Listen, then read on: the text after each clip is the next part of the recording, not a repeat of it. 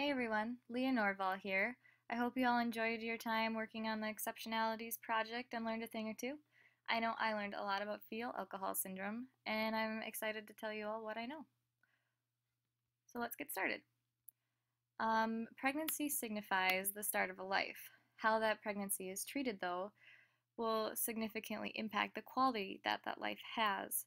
Fetal alcohol syndrome and fetal alcohol spectrum disorders affect nearly 1 in every 50 children in the United States, yet remains the leading most preventable cause of mental retardation and other developmental disabilities.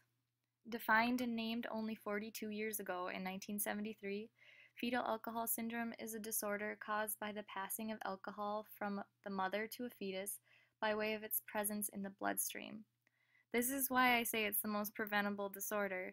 Alcohol consumption during pregnancy is not okay. All that needs to happen so that no child is ever diagnosed with fetal alcohol syndrome again is for mothers to refrain from drinking during their pregnancy. Simple as that. Don't do it. Some of the effects that fetal alcohol syndrome can have on an individual include growth deficiencies, where the child is either small or develops slowly, central nervous system dysfunction, resulting in brain disorders, and birth defects, specifically facial ones, including a small head or eyes, flattened cheekbones, a thin upper lip, or a smooth philtrum, which is the indent that occurs between the upper lip and the nose.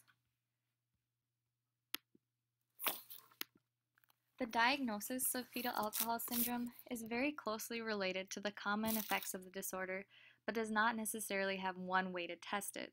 Medical and psychological professionals follow a guideline of signs and symptoms rather than a test to conclude a diagnosis.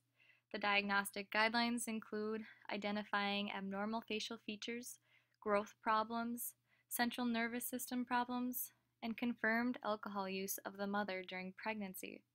Presence of only the first three items listed can effectively qualify an individual for diagnosis of fetal alcohol syndrome. Although it's not always possible, early identification greatly benefits an individual with fetal alcohol syndrome because it reduces the amount of exposure they must endure to adverse life events by immediately providing them with the needed environmental and social accommodations. In a school setting, this is ever more prevalent to ensure that the student is receiving the necessary academic adaptations so that they can both succeed and continue to succeed in their learning.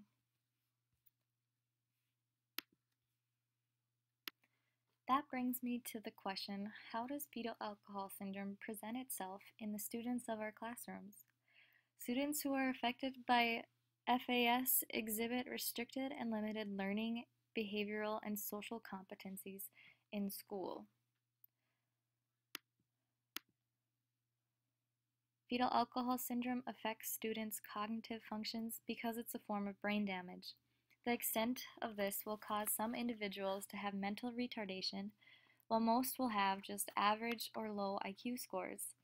In a school setting, other cognitive restrictions may manifest in the forms of difficulty planning and organizing, short-term memory difficulties, a poor grasp of abstract concepts, and information processing deficits, such as sensory processing disorder, in which an individual may have a hard time taking in and sorting all the sensory experiences we have daily. Student performance is also often inconsistent with students who have FAS, including good days and bad days, or not being able to remember something until multiple weeks later. The second area that is greatly hindered by fetal alcohol syndrome is behavior. Students with FAS often display what are considered challenging behaviors. FAS often affects attention span and limits a student's ability to focus in ways that are similar to their peers.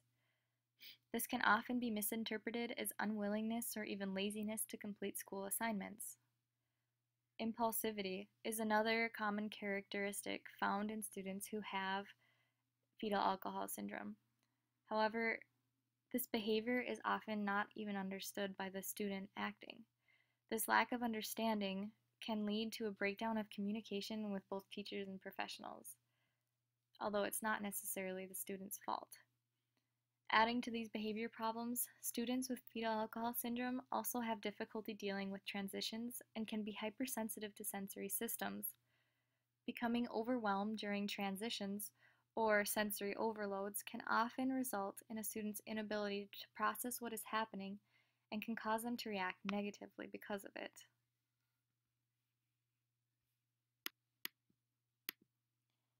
The third manifestation of fetal alcohol syndrome in our students affects their social abilities. Considering the cognitive and behavioral complications that are produced due to the disorder, social and interpersonal skills are challenged. Students with FAS have difficulty reading social cues correctly. Facial expressions and gestures and even tone of voice are regularly misinterpreted or missed altogether. This can cause students to have difficulty communicating and being communicated with by their peers. Another social issue is students with fetal alcohol syndrome's ability to judge social appropriateness. Personal space, language choice, and touching physically are sometimes miscalculated or even misunderstood.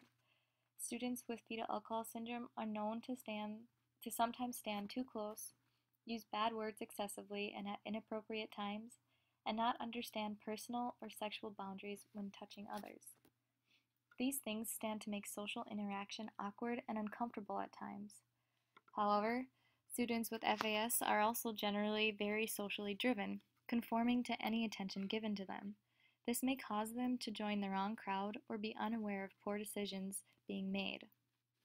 As each of us are unique beings, those with FAS are also unique, and how the disorder presents itself in our students will vary greatly. These things talked about are just common characteristics and traits that may help us better understand what fetal alcohol syndrome is.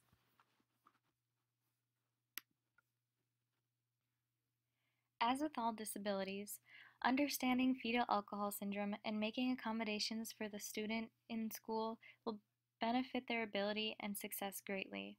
There is no single right way to go about this, but there are numerous researched and practiced strategies that prove to help not only students with FAS, but in the long run, all of your students.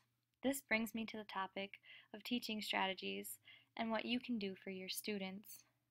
One of the most significant and perhaps necessary initial strategy a teacher can use is to shift certain attitudes about classroom community, academic performance, and student behavior. Creating community in a classroom is an essential part of its success, but may have to be approached differently to create a sense of belonging for individuals with disabilities such as fetal alcohol syndrome. This may include such things as actually teaching routine activities like lining up, distributing material, or how to take turns.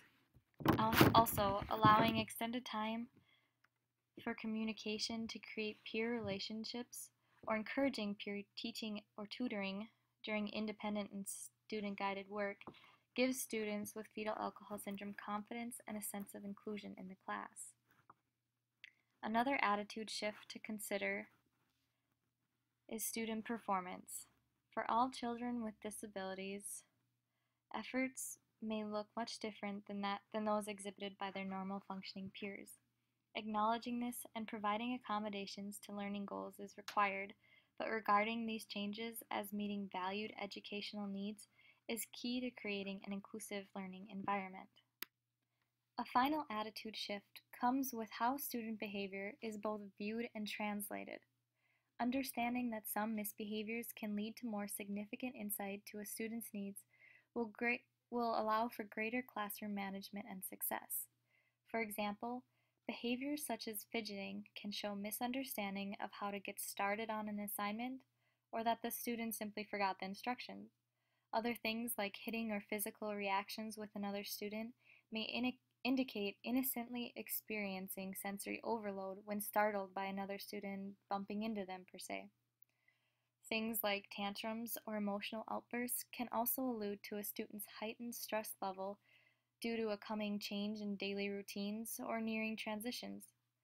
In situations like these, the best option may be not to punish the child, but rather increase communication between you and them, or allow for the student to remove and calm themselves from the situation that's arising.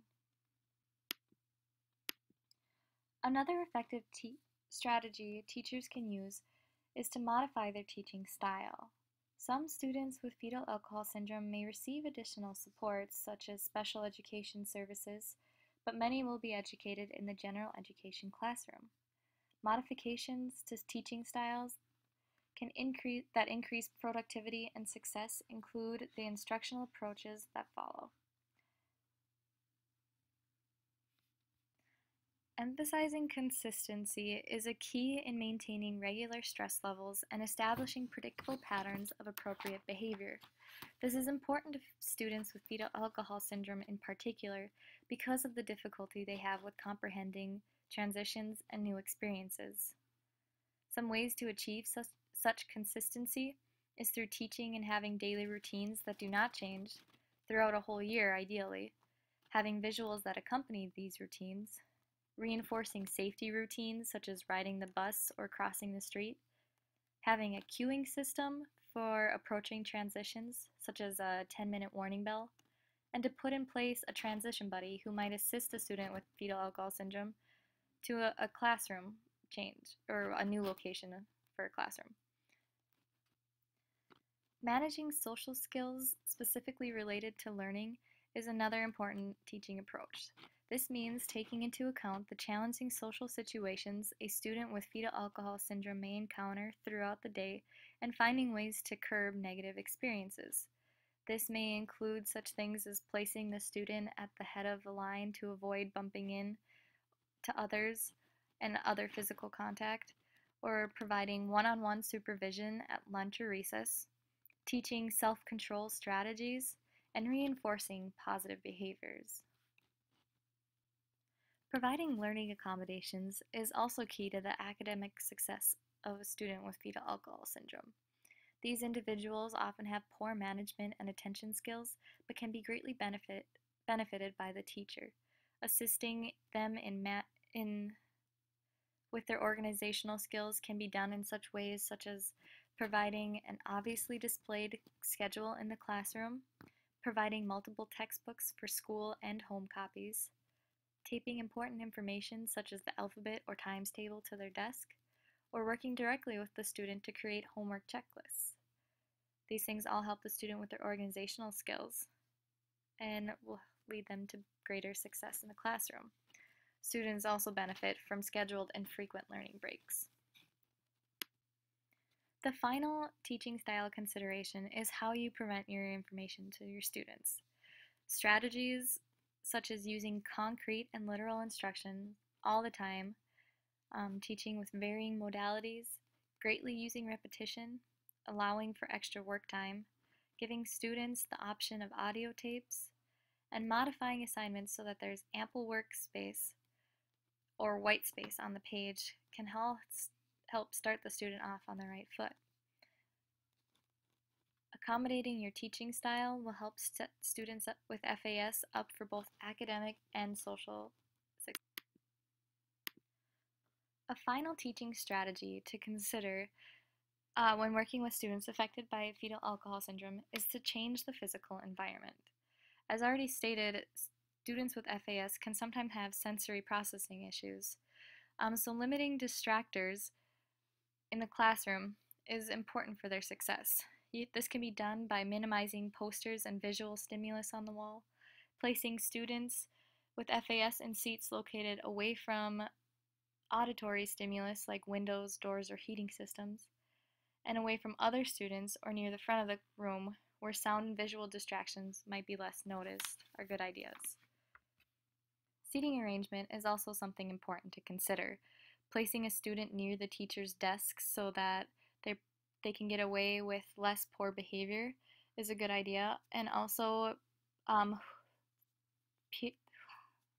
placing students next to peers who are positive role models and demonstrate high levels of patience will positively affect the students with fetal alcohol syndrome. This type of placement may also be helpful when considering the use